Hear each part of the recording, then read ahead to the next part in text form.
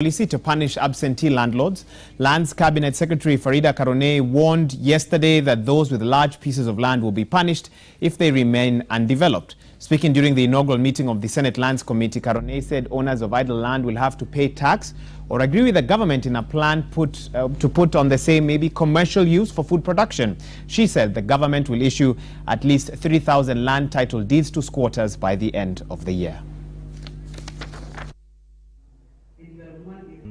I would want to end here unless there is anybody who wants. Let me thank you for coordinating From there, and I introduce your team, and then you know the production. I'm the first one to admit that our records are not clean.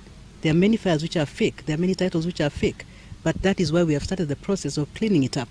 That unless we change the way we manage or we use land, that as a country we are going to face challenges in the future. And one of the challenges we are going to face is food security. Because what is happening is that people are subdividing agricultural land into parcels that are not economically productive. Yet we know that there are huge tracts of land in Kenya. Owners have 4,000, 5,000, 6,000 acres which are not in use. So all we are saying is, in our intended policy framework, is to make sure whoever has rights to land in Kenya must use this land productively to benefit the community as a whole.